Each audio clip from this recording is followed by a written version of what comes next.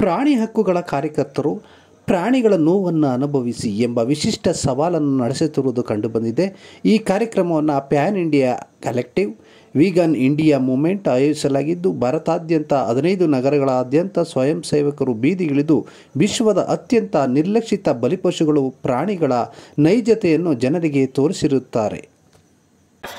How they are put in cages for 1.5 years before and post that they are killed. The pain they go through when they are put in cages is what we want people to experience, so that they understand that and stop contributing to it. And we have to understand the primary reason of that pain is our demand for animal products. So when we demand meat or eggs or dairy or leather, we are putting animals in some sort of slavery.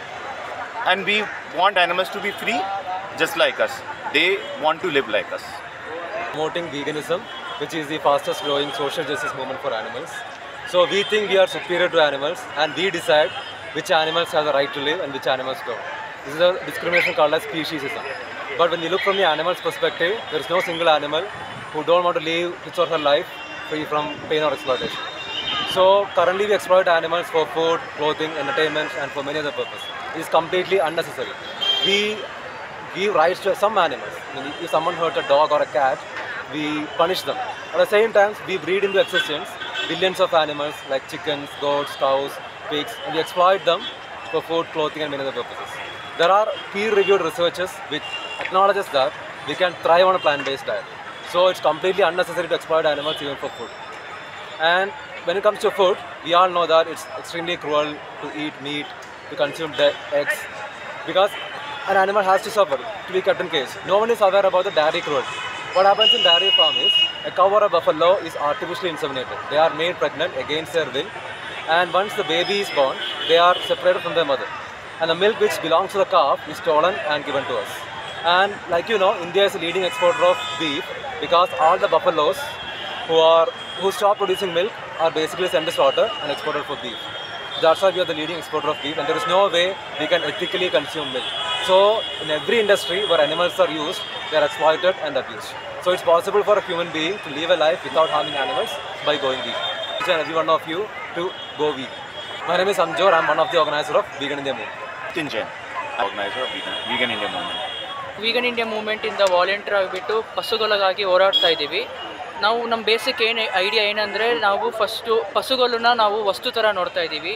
For example, ನಾವೀಗ dairy ಅಂದರೆ ಹಾಲು ಮತ್ತು ಮೊಸರು ಮತ್ತು ಬೆಣ್ಣೆ, ಈ ಥರ dairy ಪ್ರಾಡಕ್ಟ್ಸ್ಗೋಸ್ಕರ ನಾವು ಹಸುಗಳನ್ನ ಯೂಸ್ ಮಾಡ್ತೀವಿ. ಹಾಗೆ ಎಗ್ಸ್ಗೋಸ್ಕರ ಮತ್ತು Possible for a human being to live a life without harming animals by going vegan. Each and every one of you to go vegan. My name is Amjor. I'm one of the organizers of Vegan India Movement. Tinjan, organizer of Vegan India Movement. Vegan India Movement ಇಂದ volunteer ಆಗಿಬಿಟ್ಟು ಪಶುಗಳಿಗಾಗಿ ಹೋರಾಡ್ತಾ ಇದ್ದೀವಿ. ನಾವು ನಮ್ಮ basic idea ಏನಂದರೆ, ನಾವು first ಪಶುಗಳನ್ನ ನಾವು ವಸ್ತು ಥರ ನೋಡ್ತಾ ಇದ್ದೀವಿ. ಫಾರ್ ಎಕ್ಸಾಂಪಲ್, ನಾವೀಗ ಡೈರಿ ಅಂದರೆ ಹಾಲು ಮತ್ತು ಮೊಸರು ಮತ್ತು ಬೆಣ್ಣೆ, ಈ ಥರ ಡೈರಿ ಪ್ರಾಡಕ್ಟ್ಸ್ಗೋಸ್ಕರ ನಾವು ಹಸುಗಳನ್ನ ಯೂಸ್ ಮಾಡ್ತೀವಿ. ಹಾಗೆ ಎಗ್ಸ್ಗೋಸ್ಕರ ಮತ್ತು ಚಿಕನ್ಗೋಸ್ಕರ ನಾವು ಕೋಳಿಗಳನ್ನ ಹಿಂಸೆ ಕೊಡ್ತೀವಿ. ನಮ್ಮ ಬೇಸಿಕ್ ಐಡಿಯಾ ಏನಂದರೆ, ನಾನು ಹೇಳ್ದಂಗೆ ಅವರು ವಸ್ತುಗಳಲ್ಲ, ನಮ್ಮ ಥರನೇ ಅವ್ರಿಗೂ ಫೀಲಿಂಗ್ಸ್ ಇರುತ್ತೆ. ಸೊ ಏನಂದರೆ, ನಾವು ಫಸ್ಟ್ ಅದಕ್ಕೆ ಡಿಮ್ಯಾಂಡ್ ಕಡಿಮೆ ಮಾಡಬೇಕು. ನಾವು ಅವನ್ನ ಬೈ ಮಾಡಬಾರ್ದು. ನಾವು ಅವನ್ನ ಫೀಲಿಂಗ್ಸ್ ಇರೋ ಥರ, ಸೆಂಟಿಯೆಂಟ್ ಬೀಯಿಂಗ್ಸ್ ಥರ ನೋಡಿಬಿಟ್ಟು ಅವನ್ನೂ ಬೈ ಮಾಡಿದ್ರೆ ನೋಡಬೇಕು. ಮತ್ತು ನಾವು we have to go vegan.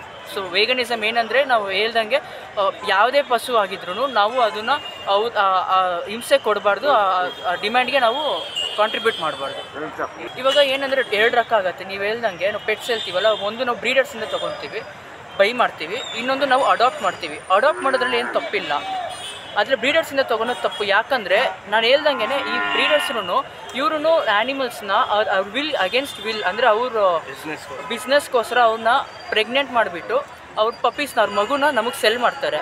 ಅದು ಬರೀ ಅಮ್ಮಗೆ ಅಲ್ಲ, ಚಿಕ್ಕ ಮಗು ಕೂಡ ಪ್ರಾಣಕ್ಕೆ ಒಳ್ಳೆಯದಲ್ಲ. ಯಾಕಂದರೆ ಅವು ಆ್ಯಕ್ಚುಲಿ ಅಟ್ಲೀಸ್ಟ್ 1 ಮಂತ್ 2 ಮಂತ್ಸ್ವರೆಗೂ ಚಿಕ್ಕ ಮಗು ಕೂಡ ಅಮ್ಮ ಹಾಲು ಬೇಕು. ಆದರೆ ನಾವು ಬ್ರೀಡರ್ಸ್ ಏನು ಮಾಡ್ತಾರೆ ಅಂದರೆ, ಚಿಕ್ಕವಾಗ 2 ವೀಕ್ಸ್ ಇರೋಗ 1 ವೀಕ್ ಇರೋಗೆ ಸೆಲ್ ಮಾಡಿಬಿಡ್ತಾರೆ. ನಾವು ತುಂಬ ಕ್ಯೂಟ್ ಇದೆ ಅಂತ ನಾವು ಈ ಬ್ರೀಡ್ಸ್ ಮಾತ್ರ ನೋಡ್ತೀವಿ. ಅದರಲ್ಲಿ ರೋಡ್ ಮೇಲೆ ನೋಡ್ರಿ ಎಷ್ಟೊಂದು ಪಶುಗಳಿರುತ್ತೆ. ಇವ್ರನ್ನ ಅಡಾಪ್ಟ್ ಮಾಡಬಾರ್ದು ಅಂತ ಇವ್ರನ್ನ ಅಡಾಪ್ಟ್ ಮಾಡ್ಬೋದು. ಯಾವಾಗಿಂದ ಶುರು ಮಾಡಿರಿ? ಎಷ್ಟು ಒಂದು 3-4 ಇಯರ್ಸಿಂದ ಮಾಡ್ತಾ ಇದ್ದೀವಿ. ಈ ಇಯರ್ ಆ್ಯಕ್ಚುಲಿ ಮುಂಬೈಯಲ್ಲಿ last month more than 500 members ಸೇರಿ ಒಂದು ದೊಡ್ಡ ಆ್ಯನಿಮಲ್ ಲಿಬ್ರೇಷನ್ ಮಾರ್ಚ್ ಮಾಡಿದ್ವಿ ಮುಂಬೈಯಲ್ಲಿ. ಮತ್ತು 2 weeks back national animal rights day ಅಂತ ಮೋರ್ ದೆನ್ 100 ಕಂಟ್ರೀಸ್ ಇಡೀ ಪ್ರಪಂಚದಲ್ಲೇ ಪಾರ್ಟಿಸಿಪೇಟ್ ಮಾಡಿದ್ವಿ. ಸೊ ಇವತ್ತು ನಾವು ಇವರು ವೇಗನ್ಸ್ ಆಫ್ ಮೈಸೂರು ಇವ್ರ ಜೊತೆ ಕೊಲಾಬ್ರೇಟ್ ಆಗಿಬಿಟ್ಟು ಇವ್ರ ಜೊತೆ ಲೋಕಲಾಗಿ ಇಲ್ಲೂ ನಾವು ಫೀಲ್ ದ ಕ್ವೀನ್ ಚಾಲೆಂಜ್ ಅಂತ ಮಾಡ್ತಾ ಇದ್ದೀವಿ. ನೀವು ಯಾವ ಸಂಸ್ಥೆ? ನಾವು ಇಲ್ಲ ಸೇಮ್ ಇವರು ವೇಗನ್ ಇಂಡಿಯಾ ಮೂವ್ಮೆಂಟಿಂದ ವಾಲಂಟಿಯರ್ ನಾವು.